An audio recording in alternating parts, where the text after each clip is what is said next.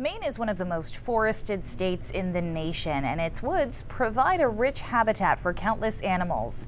Bryn Evans is a Ph.D. candidate at the University of Maine who's been trying to better understand several native wildlife species. And she's doing it in an interesting way by using motion-triggered cameras. 207's Beth McAvoy talked with her about what she's found.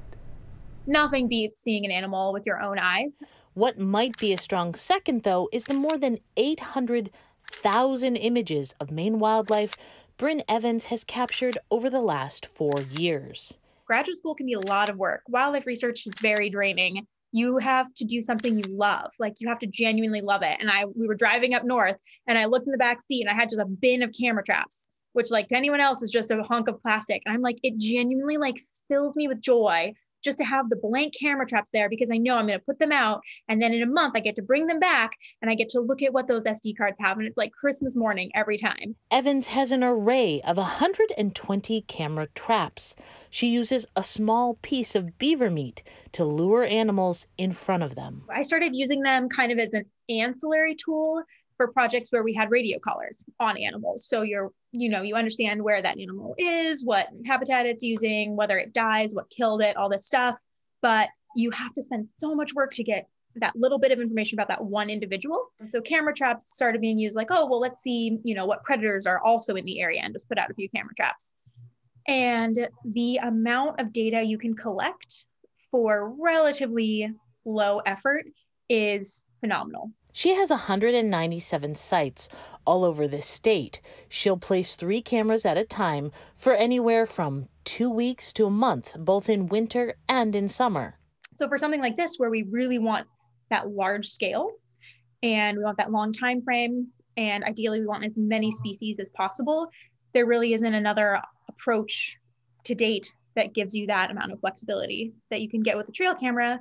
Bonus also, they're less invasive, so we don't have to capture an animal, we don't have to handle it, we don't have to put it through that stress. Her work is in collaboration with the Maine Department of Inland Fisheries and Wildlife. They had some kind of questions about how camera traps might be used for long-term, large-scale, cost-effective monitoring for primarily marten and fisher, but the whole kind of group of medium-sized carnivore species that we have in Maine. There have been concerns, research coming out of the university, that the intensity and the magnitude of the timber harvest industry might be causing a decline in suitable habitat for those 2 species.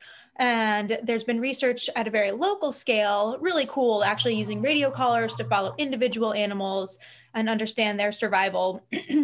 But at the scale of the whole state, what's going on, what's like kind of the bigger picture. And so obviously with a single camera trap, you don't get as fine scale information about every individual you see, but you can track those trends over time. Tell me a little bit about, over the last 4 years, what you found and what trends you're seeing with wildlife.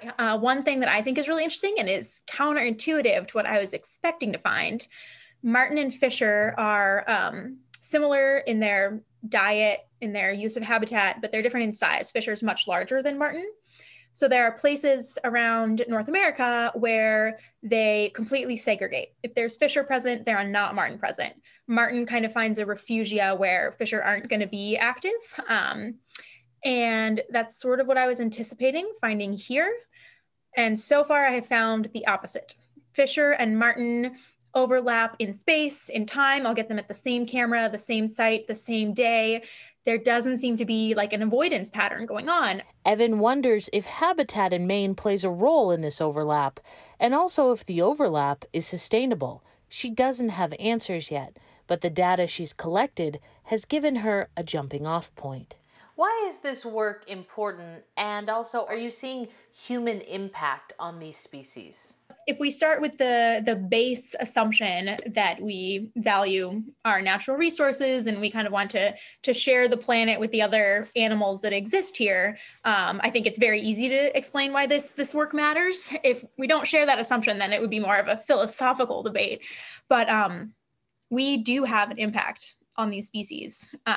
Our use of the landscape, our use of the animals directly does have consequences for individuals and for populations over the long term.